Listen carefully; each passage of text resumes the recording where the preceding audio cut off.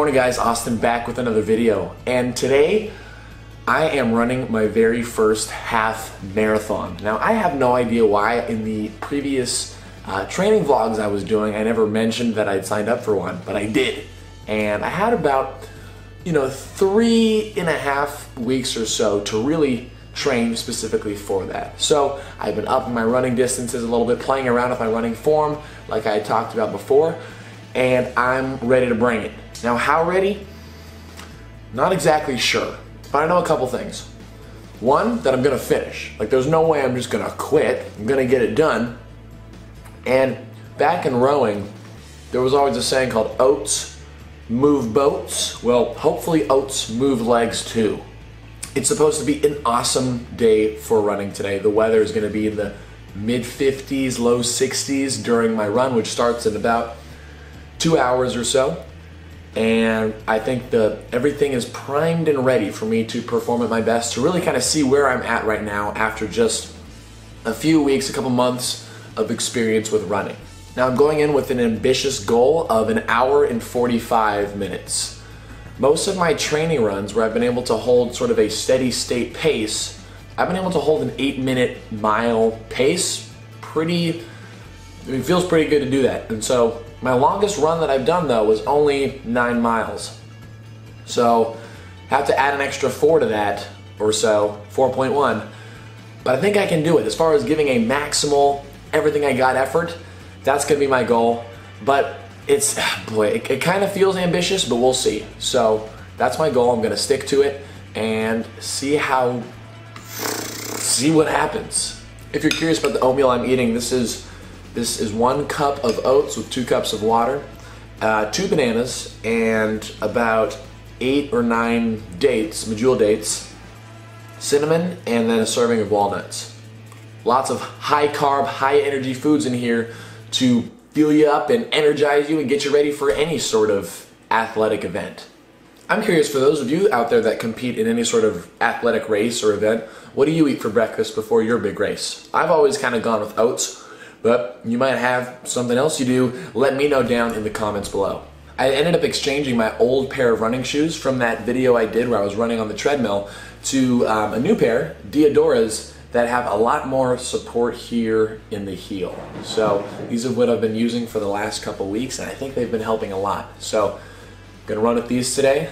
If you like the colors, I think they're pretty cool. And we'll see how it goes.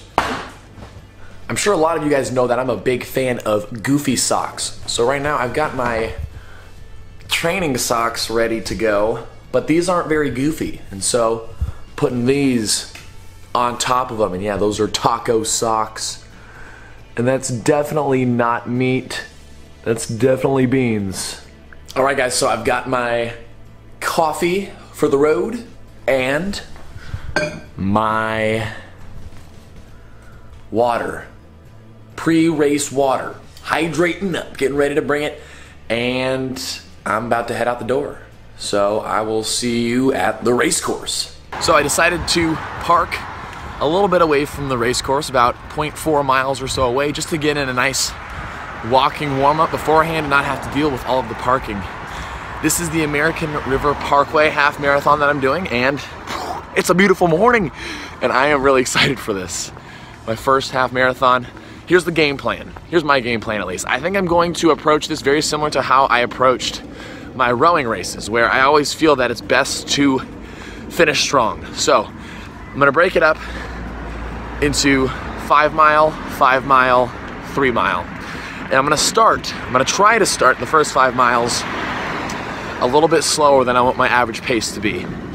And then by mile 5, we'll judge how it feels, and then moving into the next 5 miles, try to pick it up closer to that average pace. And then for the last 3 miles, finish strong.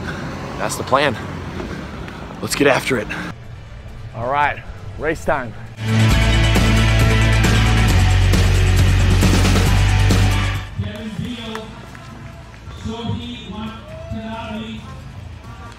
Go us!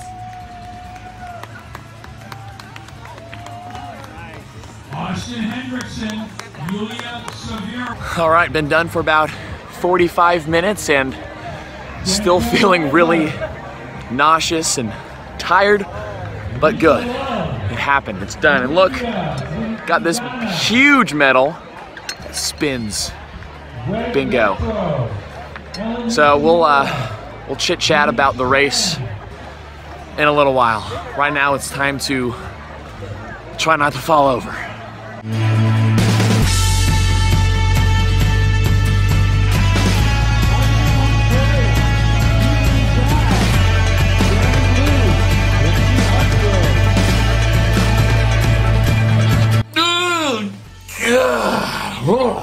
Man, guys, that was such a fun experience. But man, was I sore for straight up days. You know, that running quad soreness, the ankles, my Achilles was super inflamed for a few days. And so yeah, I took like 2 days off of just chilling out and relaxation to let my body recover.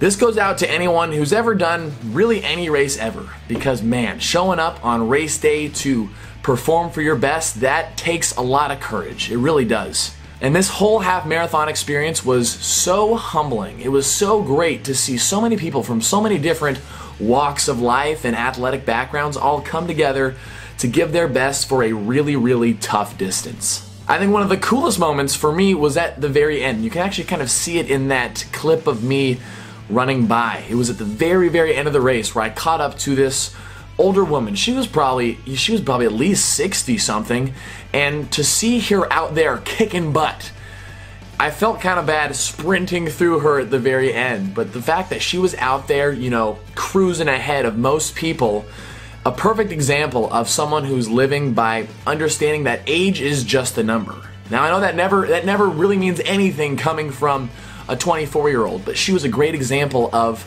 someone who was just letting age be a number and not letting that define her. Basically, I want to be like her when I grow up. Now I want to take this time to talk about my #1 tip for anyone who's thinking about or is going to be doing in the future their first half marathon. Something that I really regret that I did and that you should be aware of before you go into your first race. Now, was it not getting enough sleep? No, it wasn't that. Was it not drinking enough water beforehand? No. Was it not going pee right before the race? Almost. I made it just in time. But yes, go pee before the race. No, guys, the tip that I have for you is to not doubt your fitness. Because I went in with my goal of getting an 8-minute per mile average throughout the race. And I talked about it before. I broke the race down: 5 miles, 5 miles, 3 miles. And that first 5 miles I wanted to take slower than my average that I wanted it to be overall. But my average after that 5th mile mark was around an 8:20 pace. It might have even been like 8:25. And it was in the middle of like the first 2-3 miles, I was like, there's no way I can hold an 8-minute mile pace for the full 13. Like, this is gonna take way too long. You know, I should have done longer runs to kind of prep for this a little bit more. I just totally doubted my capabilities. And it wasn't until I got about the halfway point where I realized, wait a second, that's halfway. I'm feeling pretty good right now. And it was then around mile 7 where I was like, okay, you know what? Let's just try to pick up the pace. Let's just see what we can do. And all of a sudden I was close to that 8-minute per mile pace, and I was like, this is feeling very doable. The miles are ticking down.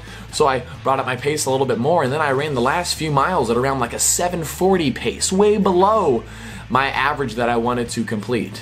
And after about mile 10 with 3 left, you know, now it was just a game of trying to bring down that total average. And so every, you know, quarter mile I looked down at my watch, and the overall average would go from, you know, 8:19 to 8:18 to 8:17 to 8:16. It was ticking down, and by the end, the last mile was by far my fastest, was feeling awesome, and was just trying to run down that average as best I could. Finished through, and I got an 8:06 average according to their race results. Now my watch told me I went 8:02 average, so that's a little frustrating. But here are my results. I'll post them right here, my placings. Overall, very happy with the performance. I just wish I wouldn't have doubted my fitness. When you're going into a race, whether it be a half marathon or a 5K or a rowing race or whatever sort of athletic event you want to do, don't doubt your fitness. Trust in your fitness. Think of all the hard work and the energy you put into getting ready to perform at a race, don't just show up at the race and think, I'm not good enough, there's no way. I try to tell my clients this all the time, and yet here I was a victim of this. And so I just want to take this opportunity to tell you that you need to trust your fitness. Trust in the hard work you put in. You do that and you're going to surprise yourself. And you know what? If you can't hold your goal pace, then you slow down. Bummer. Oh well, there's lots of life to live, guys. Lots of races to be had. Trial and error. You know, we grow through failure, so it's important to trust the fitness, hope things that go well, and if they don't, then we adjust and we learn and we adapt for next time. Alright, so don't be like me. Don't doubt yourself at the start of a race. Attack it head on, give your best effort, and understand that the hard work and training you put in will pay off for you. It really will. Just trust yourself. You know, a lot of people after their first half marathon say, alright, that was good enough, never doing one again. I'm actually seeking vengeance on my time. I really want to shoot for that under hour 45-minute time. So I'm not sure when I'm going to do another half marathon, but hopefully within the next year, and we'll see how it goes. I think I want to try a shorter race soon-ish, maybe a 5K race, just to see what those, you know, how I can perform at a short distance race. We'll see. Anyway, blah, blah, blah, blah, blah. Thank you guys for making it. If you made it this far in the video, I really appreciate all the support. You guys are awesome. Thanks for taking time out of your day to follow me in this journey of fitness, and hopefully I might have inspired one of you to sign up for a race yourself. Just be sure to trust in your fitness. Thanks again for watching. As always, guys, be sure to leave a comment down below if you liked the video, or if you want to, you know, suggest something that you'd like to see a video from me, just let me know. Thanks again for watching, and I'll see you in the next video.